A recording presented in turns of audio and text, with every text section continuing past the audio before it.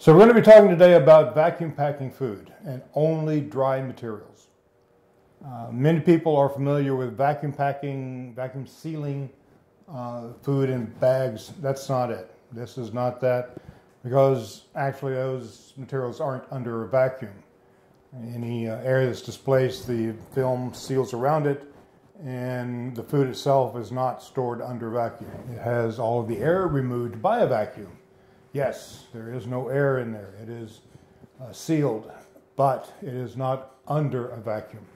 And there's a big difference. Want to find out what that is? Stick around. We'll be looking at a couple of different ways of doing it, and hopefully have a little fun in the process.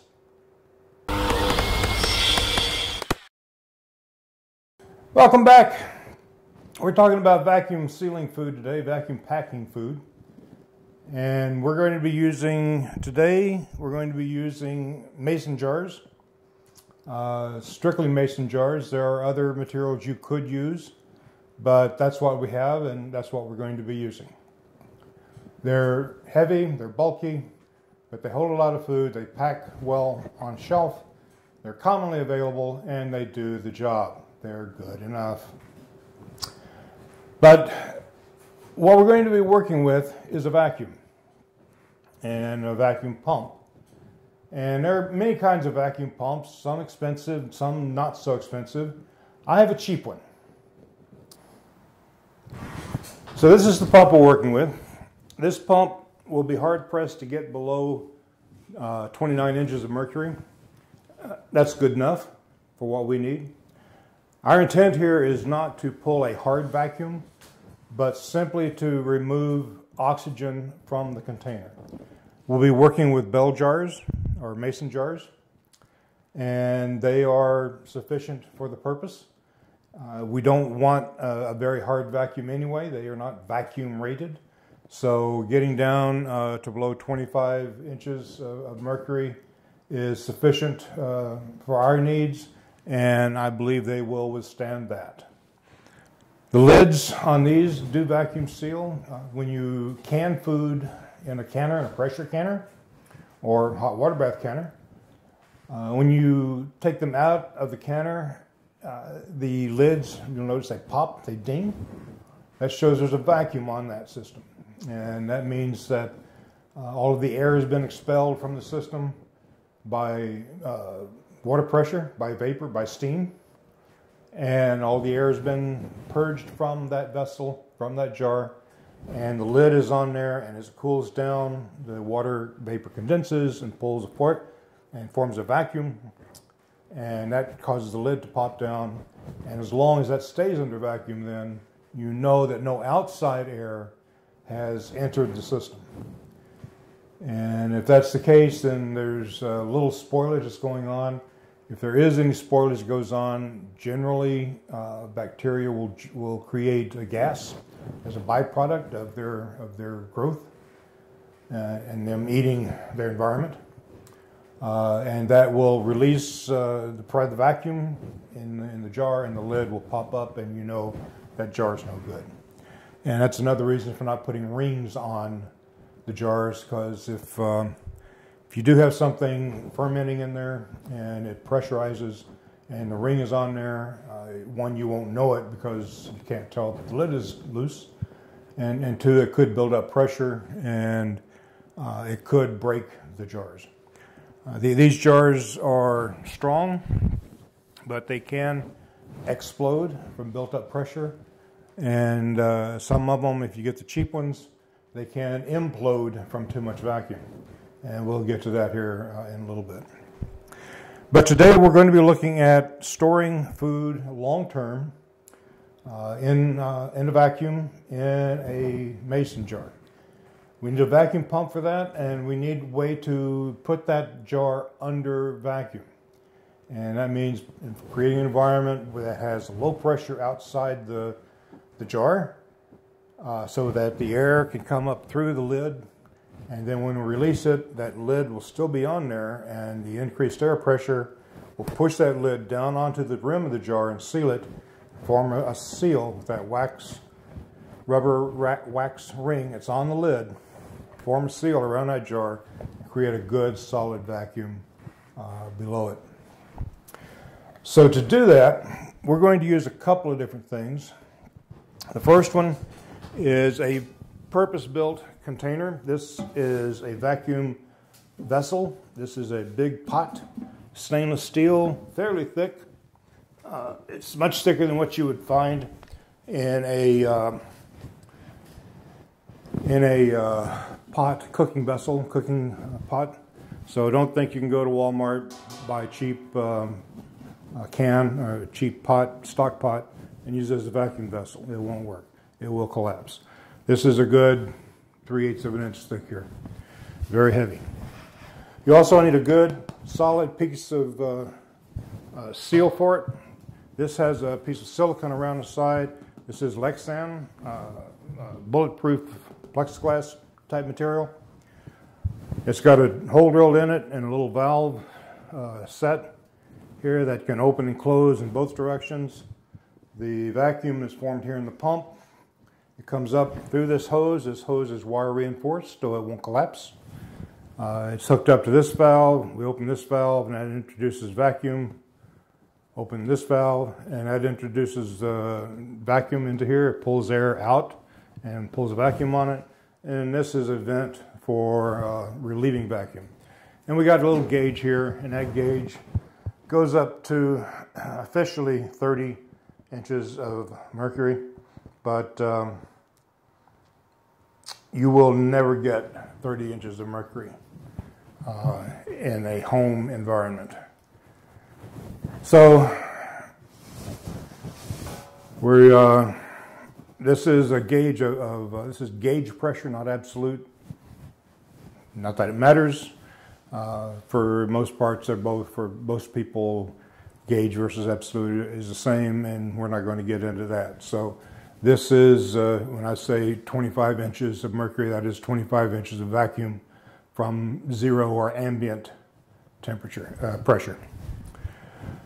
I like this vessel for a couple of reasons. One, it is not only useful for sealing jars, but I can put a roast in here and drench it in marinade, pull a vacuum on it, and make sure the roast or meat is fully submerged. Pull a vacuum on it, it sucks all the air out from inside the meat, from all the cuts.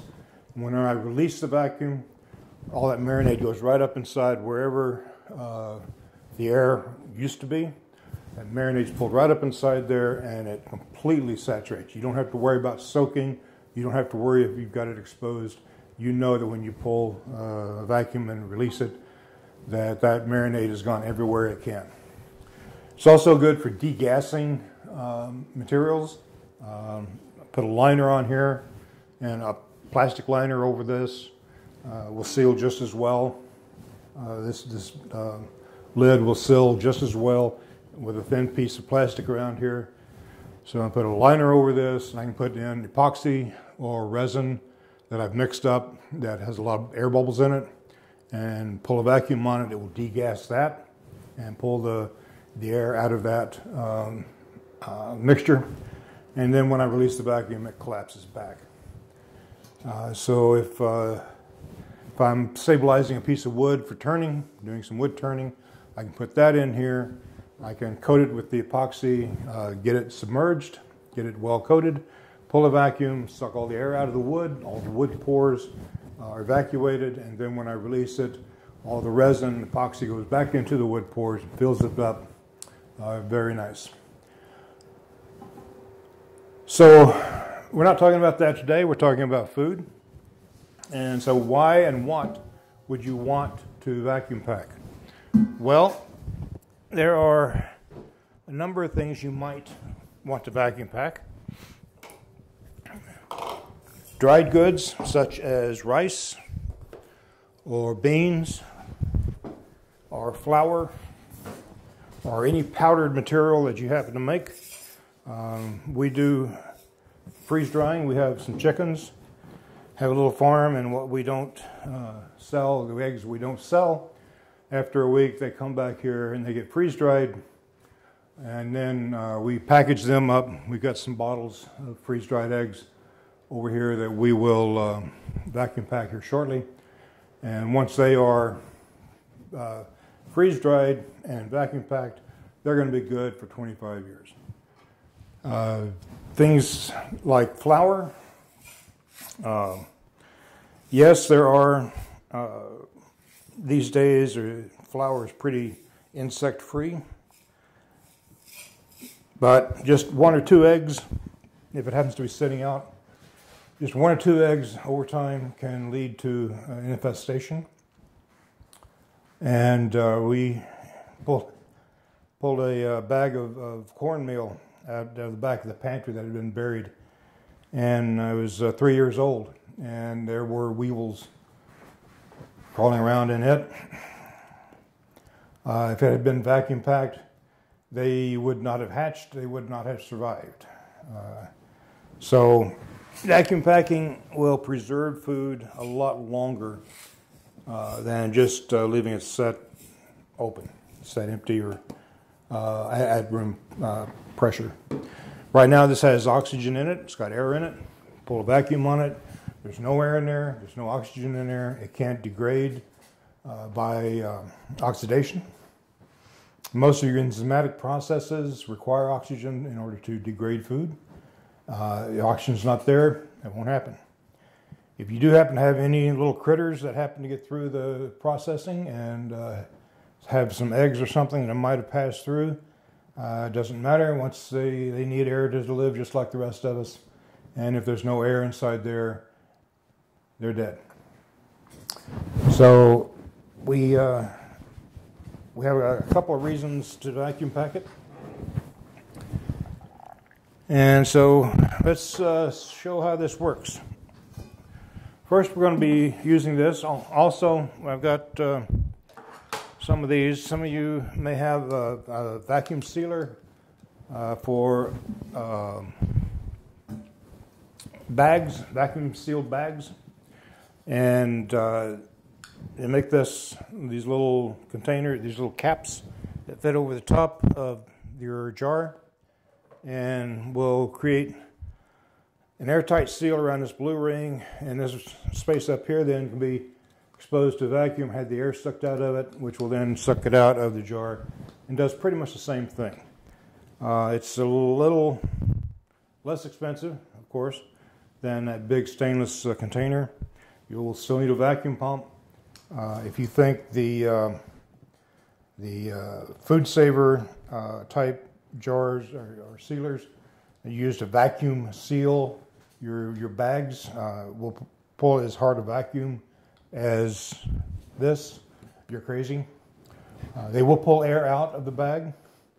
Don't get me wrong, they do that. You can see it suck the air out, but they are not pulling a vacuum on that bag.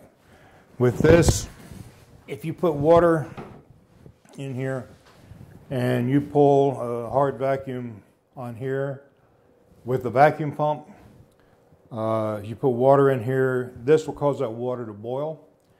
And because under vacuum, the boiling point of water decreases, and it will decrease below ambient temperature. And so the water will boil and evaporate and boil off. With one of those vacuum sealer, FoodSaver type vacuums, you will never get that hard of a vacuum. And if you're doing dehydrated materials, I strongly recommend you use this type of vacuum instead. You can use these with that vacuum, and we will do that. This vacuum has a little port on the side that can be used just like your FoodSaver, just like your vacuum bag sealer. And we will get to that with a couple of these here just as a demonstration. But first I want to get some of these big jars out of the way. And the nice thing about a big box like this, a big bucket like this, is I can put these half-gallon jars in there. Now these are not sealed. I'm not going to crank them down. I don't want them cranked down. I want them loose. Because when I pull a vacuum on this, I want that lid to pop up and the air to come out.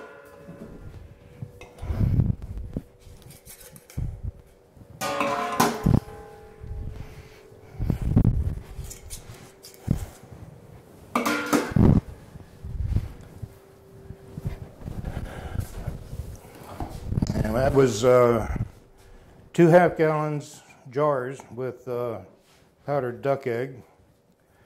And this is some dried milk, 2% milk,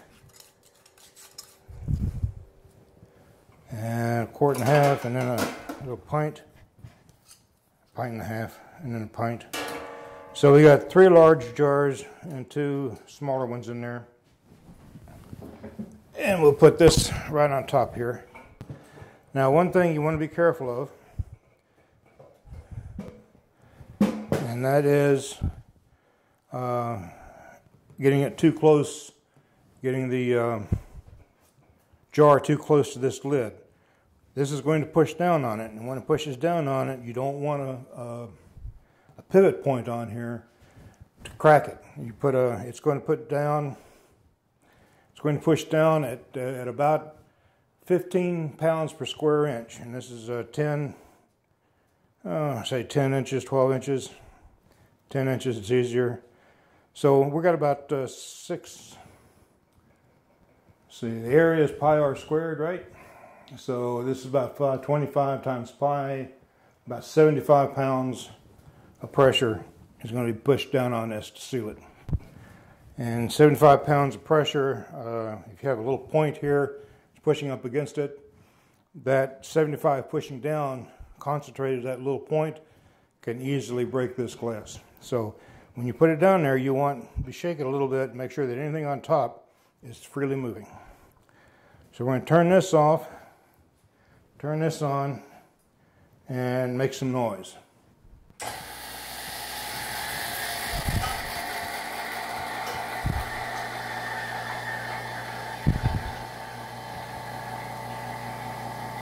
And you see the valve coming down here. Now this pump is cheap, and one of the aspects of a cheap pump is that it makes this aerosol, this gas aerosol. But that's good enough.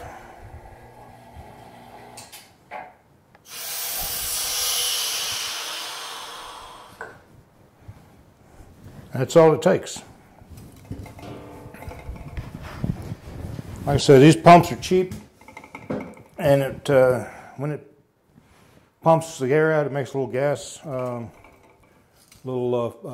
aerosol of that oil. That's why you always want to use food grade oil. So this is now sealed. These have popped in, and they have popped in much further than what you would see in a canned environment.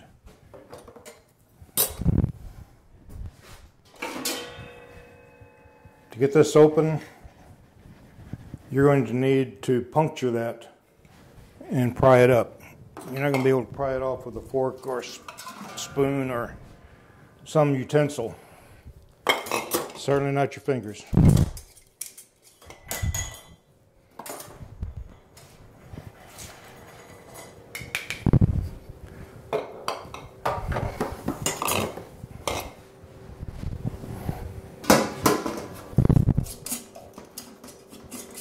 Now we have, as it happens, a freeze dryer, and it has a vacuum pump on it. This is not the vacuum pump from that freeze dryer. That vacuum pump is a much higher quality pump and much more expensive, and could be used for this, except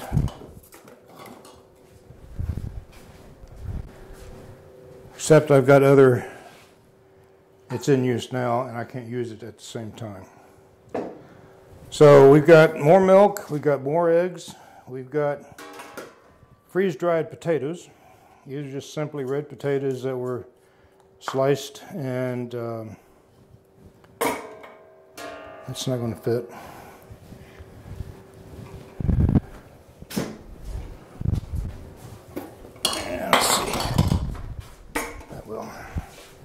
One more small thing of eggs. And it doesn't take long to do these.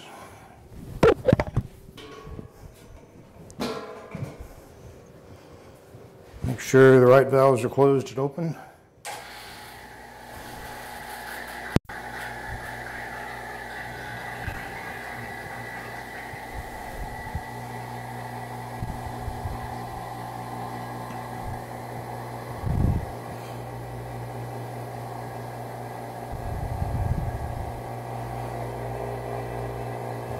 And like I said, we don't need a hard vacuum. I'm just going to take it down to around 25 and release it. And that's all it takes.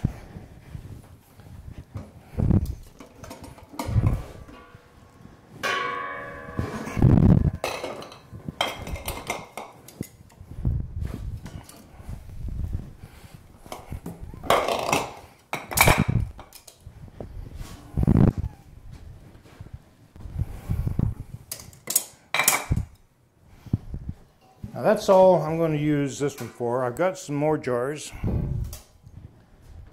Let's get these over here. In order to read the pressure on the vacuum pump, I'm going to have it hooked up to this container. But this port on the side here, this side port here, has a screw cap to seal it off when it's not in use, but that hole, that opening, is just the right size for this tubing connector that is used by the vacuum sealer. This is my first time using this one. Put it on there and then put this cover over it, and this cover, I don't know if you can see it, but it fits in there, and this cover fits over the glass and forms a ring, a seal around the rim of the glass. And we're going to be turning this on,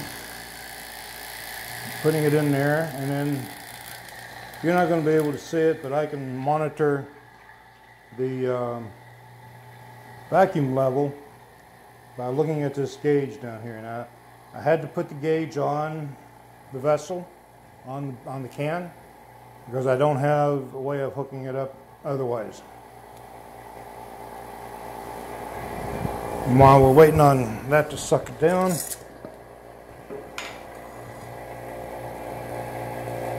okay, there's 25 inches. Put this one on here. And it's pulling it back down again. And these others use the smaller lid, regular mouth lid. So pull that out, put that on there.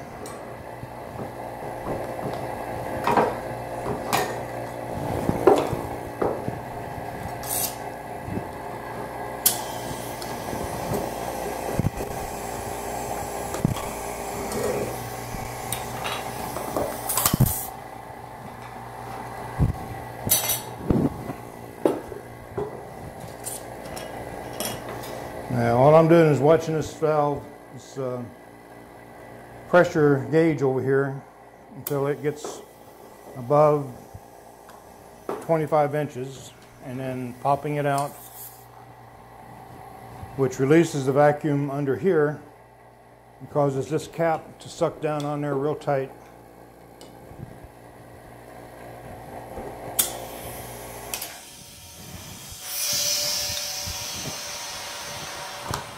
And that's it.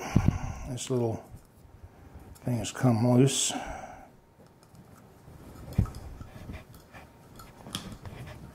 This gasket popped out, but that's okay. I think that'll be fine. Through with it, and I don't think it'll be all right for the next one. So now we got all our lids sealed.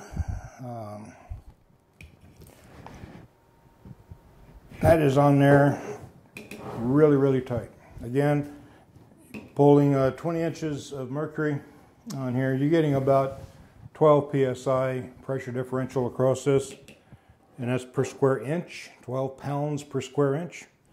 And if on these larger ones, you got a couple of inch diameter, so you're talking 33 square inches. So 3 times 12 is 36 pounds. You got 36 pounds pushing on here.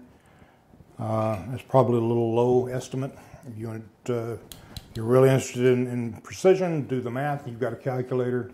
It's built into your computer. Just find it and click on it. But that's it for today. These are under vacuum now. Any residual moisture that might have been in there, might have been entrained in this, is now being evaporated and vaporized and volatilized, and so it will stay fresh longer. Any bugs that you might have picked up from your bulk 50-pound bag of rice in a tow sack, those bugs are now dead, and any eggs they may have had laying around, they're not going to hatch. They're not going to do anything. We got milk that's been dried and is good for 25 years. We've got red potatoes that have been dried. Make good mashed potatoes out of that, or mix them in with your eggs, your dried eggs for an omelet. And we've got eggs and potatoes and rice and milk. So we got your staples, all your starch and protein you need to survive for as long as you want. So there you have it. If you want to vacuum seal anything, these are nice little pumps. I don't know that I will put one in the description below. You can find them on eBay. You can find them on Amazon. I don't have an affiliate link, so go find whichever one you want. If you want to give me money, just send it to me. Cut out the middleman. It is heavy, so it's a nice solid machine. I don't expect it to last decades. It's a vacuum pump. It will pump for a while and it'll do what I need it to. If I was using it hard and heavy, like for a freeze dryer, this would not be the machine I'd use. For the little bit that this is being used for this, it's ideal. It gets a nice hard vacuum and it's inexpensive. So preserve things, vacuum pumps are nice. This little container is nice. Again, you can find them on eBay, you can find them on Amazon. Just look for a vacuum. So have fun. We'll talk to you later. If you like what you see, hit that like button. And be sure to subscribe. A lot of people don't. Nearly 95% of the people who watch this aren't subscribers. Okay. I do the same myself, so I know where you're coming from. But please, if you get a chance, hit that subscribe button. Hit that notification bell, and you'll get notified when I have more stuff like this come out. Well, you get notified when I have more stuff, anything, come out. If you like this, be sure and like that. Hit that like button. Let YouTube know what kind of videos you like, and they'll serve up more similar to it. We'll talk to you later.